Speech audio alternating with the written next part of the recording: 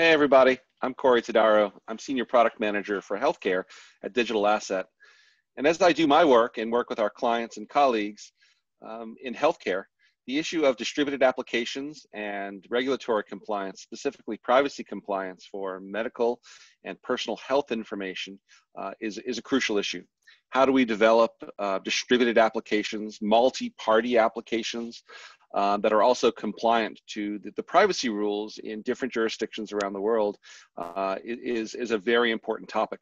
It's also a very complex topic, so this is not by any means exhaustive, but I just wanted to point out a number of issues that come up in these privacy regulations and how DAML, as a smart contracting language and a framework for developing multi-party applications, addresses some of these issues. So the first thing I want to talk about is what these rules are. You hear the phrase HIPAA, or if you're in the EU, you hear GDPR, the General Data Protection Rule, and you might be confused. These are overarching regulations around consumer and individual data privacy. In healthcare in the United States, that's mostly around HIPAA and the HIPAA security rule, which places specific responsibilities on those who possess or manage or use something called PHI, or personal health information. This is information that can be used to identify you. It's got your personal identification in it, and it also has factors around or information about your health condition, the treatments you receive. Importantly, in the United States, that also includes financial information about your healthcare. For example, an insurance claim is personal health information in the United States. And it outlines a series of standards and practices that anyone who's running an application that touches PHI should strive to meet. Likewise, in the EU, GDPR is a very broad consumer rule. And how it applies to healthcare, though, is somewhat unique or somewhat specific, much less detailed than the overarching rule for GDPR. And so I'm going to be talking about some of the factors that come up as we design multi-party applications and how DAML helps you design and operate solutions that are compliant.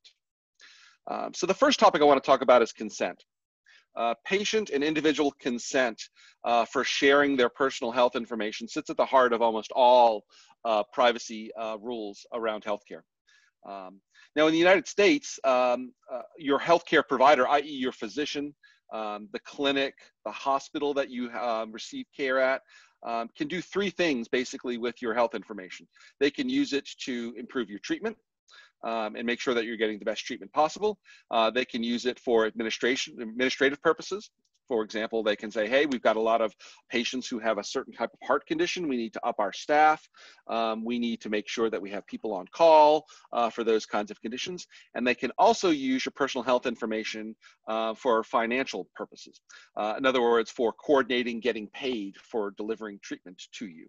And so those are the three broad areas. And when they do that work, they can also share that information with third-party companies who help them achieve some of those three types of activities.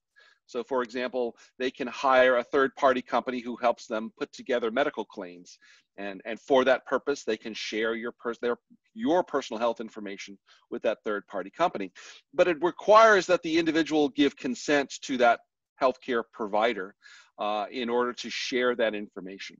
And of course, when you share that information, all these parties are liable for breach. If the personal health information gets out, if there's unauthorized access to that information, it's crucial that they be held responsible, and there are lots of regulatory sanctions and fines that can come to bear on anybody who allows a breach for personal health information. But what's great about DAML in this situation is that DAML is a consent-driven language by its very nature. DAML is, of course, a smart contracting language and a multi-party application framework, but it enforces very basic rules that model almost one-to-one with some of the consent dynamics we see in healthcare. In DAML, for example, we always say you can never be put into an obligable position. You can never be a party to a contract without your consent. And so those basic dynamics in the DAML language can very easily be applied to healthcare, such that we can track patient consent, we can understand if it's active or if it's expired, and of course, no action can take place or further application features can't come into play until consent is recorded on the ledger. And so I just wanted to point out how DAML as a very basic language fits the model of healthcare consent and individual consent very well. A second topic that often comes up is data minimization. If we're handling very sensitive information, and in fact this is explicit in the GDPR rules, we need to minimize the specific fields of information that we use. In other words, the rules state that you should use the minimal amount of personally identifiable health information necessary to do the function that your application is designed for. So you don't want extra fields in there. You don't want extraneous personal health information that's not core to the very functions that your solution or your application is designed to achieve. What's great about, again, DAML in this instance is the notion of sub-transactional privacy. So when we think about multi-party applications and blockchain applications, the question is one of transparency. All nodes in the system being operated by multiple parties can have a record of every transaction that goes through the system. And that poses a real problem for healthcare regulations, in that there are parties on the network who may not be privileged, who should not have the privilege to see that personal health information. But with DAML, by contrast, we can control who sees what information. So first, DAML allocates information about smart contracts specifically and only to the parties who are signatories or parties to that transaction. If you're not a party to a transaction in DAML, you have no access to the information contained in those transactions or those smart contracts. But we even go a step further, in that we can create third-party roles, observers, auditors, third parties who are not directly a stakeholder of the transaction, but who have been granted some specific right to see something. And it's that last phrase that's important, because in DAML, we can enable observers to see only a portion of the transaction. So we can minimize the amount of information that's being shared with a third party who may not be privileged to see that personal health information. That way we can design data models that achieve and reach for the goal of data minimization, or the minimal use of personal health information in your applications. The third topic I'd love to address very quickly is that of encryption. And encryption is a very common topic, of course, in blockchain and distributed ledger, but I want to talk about something slightly different. And this is about basic application encryption.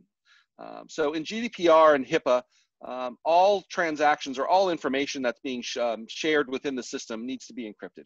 So we need encryption in transit, we need encryption at rest when it's stored in the database, and all information that's shared between components of an application should also be encrypted. And this is where the DAML framework becomes really useful. DAML has a robust JSON API that allows us to write applications that can talk to the ledger, to exercise smart contracts. All of that is encrypted in SSL 1.3. Depending upon the ledger you use, encryption at rest is not difficult to achieve. And in fact, the kinds of databases and ledgers that are being offered by some of the large cloud providers that integrate well with DAML also offer HIPAA or high trust compliant versions of those data stores, such that you can meet your requirements to achieve data at rest there. But that brings up the final topic that I'd love to quickly address, and that's storage and the ledger. When blockchain first became an enterprise topic, healthcare was very concerned that the transparent nature of the ledger between all of those parties doesn't match the requirements and the obligations of medical privacy. And again, this is where DAML strategy and DAML options become very important, because DAML is fundamentally ledger agnostic. In other words, when you write an application in DAML, you then pick the database, the blockchain, the distributed ledger that integrates into DAML, and you pick the one that best meets your requirements and your regulatory concerns. And so when you write a healthcare application in DAML, you're not restricted to only one type of data structure. You can actually use DAML on SQL database, a Postgres database, or you can write it onto Hyperledger Fabric.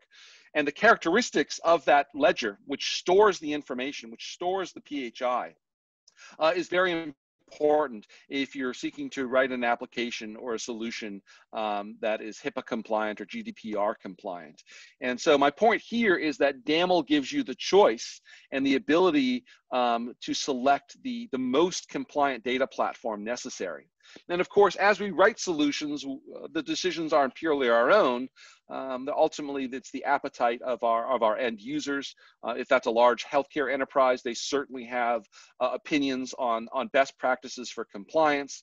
And so choosing DAML as your application framework for writing HIPAA and privacy compliant healthcare applications gives you the maximum freedom and the most flexibility to choose the underlying data store that best meets your obligations and the expectations of your customer base. And so that's just a couple of the topics that come up.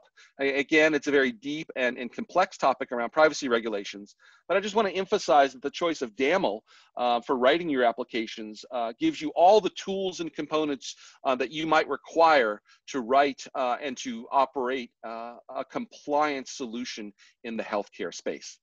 Thanks for your time today, and feel free to reach out to us on discuss.daml, our discussion forum, for questions about how DAML can help you write healthcare applications and solutions.